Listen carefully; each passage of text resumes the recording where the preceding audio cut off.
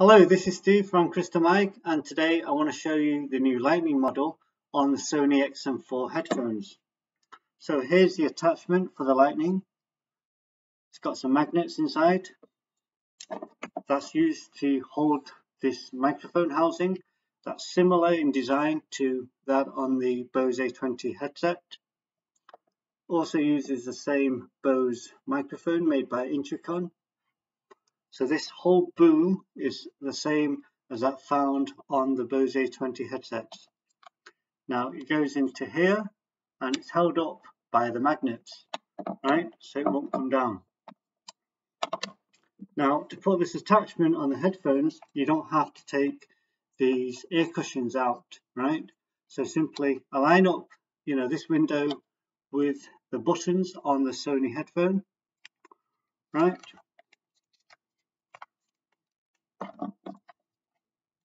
Okay, now with the force you're going to kind of push it this way, right, and then push it down onto the headphone like so. Okay, that's all. Align up this hole with the hole for the 3.5mm plug, and it will plug in like so, right, and it's not going to come off, right. It will come out if you pull it hard enough. So that's how it goes in. Just push it on. Now the mic boom will swivel up and down and it stops here. You can put it up here when you're taking a bite to eat.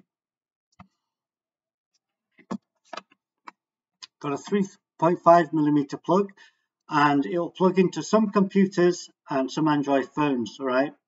But it's not guaranteed to work on all laptops, since it works on my Asus laptop but not on my Lenovo laptop. Now you can plug it into this GA adapter and it will screw on like so. And this volume control, you've got two auxiliary ports to put a music listening device or your phone. It's got M&S switch, mono and stereo, and then the volume control. If you want to plug in your headphone, not your headphone, your phone, and connect it via Bluetooth, use a Blue Wave. This is a Blue Wave. Just screw it on, and then these are the intercom cables. These are for GA, and I also have them for Airbus too. Just screws in, alright? So that's how it works. If you have any questions, email me, steve@thecrystalmic.com, or put a note in the comments below on the YouTube. Bye bye.